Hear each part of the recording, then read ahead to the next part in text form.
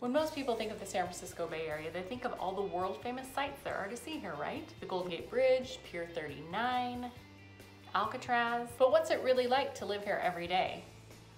That's what we're going to talk about in this video. I'm Erin Anderson and I help people buy and sell homes right here in the Bay Area. First, let's back up a little. In case you haven't seen any of my other videos, let's talk about what is the Bay Area. The Bay Area consists of 9 counties. Each of those counties will have one of its borders on the bay, the actual body of water.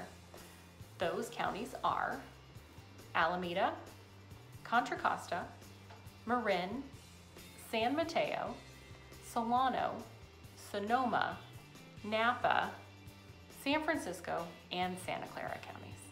Now, I've lived in the Bay Area for over 30 years, so I think I have a pretty good idea of what it's like to live here, but this is my experience and my opinion, so someone else who has different experiences may have different opinions and insights as to what it's like to live here.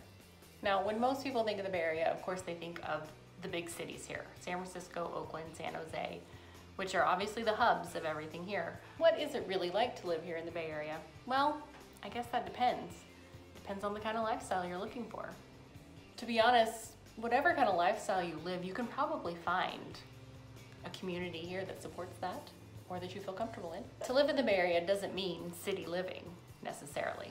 Of course, if you do want to live in the big city, we have plenty of those here to choose from. But as you go away from those cities, you get more suburban, just normal everyday life, which probably isn't much different than the life you're living wherever you are.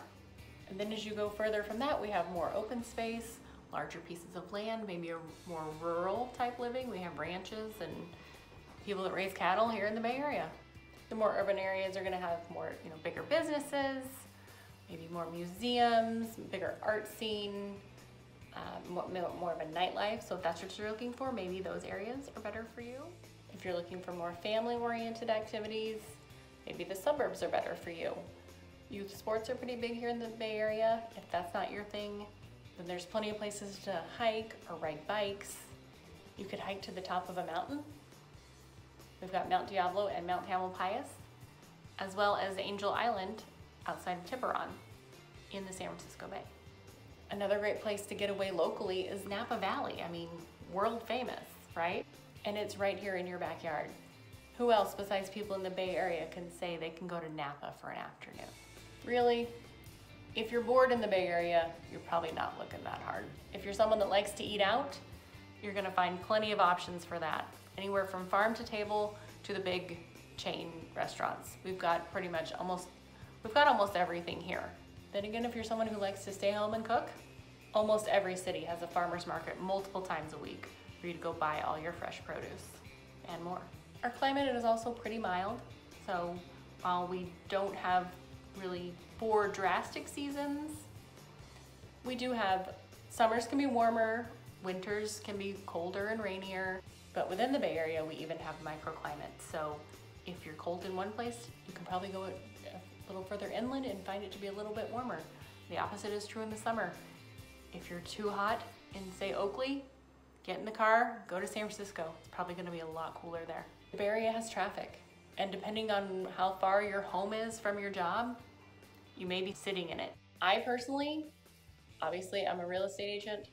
I work mostly locally, so I don't have to deal with that. So maybe if you can work from home, or if you're able to find a home closer to your job, that won't be an issue for you. Now, another great thing about the Bay Area is when you do want to escape the hustle and bustle of your everyday life and maybe all of that traffic, we are centrally located to so many other great things within the state.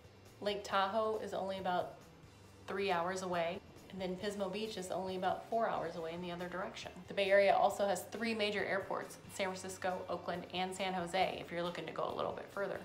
With all this can come a price though, right? It is a little more expensive to live here, especially with housing. And depending on where you choose to live within the Bay Area is gonna determine how expensive it is for you. Within or closer to those major cities, it's gonna be more expensive. But as you go out further to the suburban area, more suburban areas, it gets more affordable. You're gonna be able to find anything from the big city to the small town with the hometown parades on 4th of July with kids on their bicycles. That's my favorite part about living where I live. I live in one of the smaller towns, one of the suburbs. We have almost 40,000 people. but it feels like a small town. We have parades down Main Street, our downtown is bustling, and there are so many other places in the Bay Area just like this. So depending on what you're looking for in a home and how far you're willing to go potentially from your job to live there, you'll probably find what you're looking for. Like I said before, I've lived in the Bay Area for over 30 years. Obviously, I think it's a pretty great place to live. I help people buy and sell homes to live here. If you think this might be somewhere you'd want to live and you have questions, maybe find out what areas maybe a better fit for your lifestyle, all my information is below and I'm happy to answer any questions. Be sure to subscribe to my channel so you don't miss out on any other videos where we talk about what it's like to live here in the San Francisco Bay Area. Have a great day.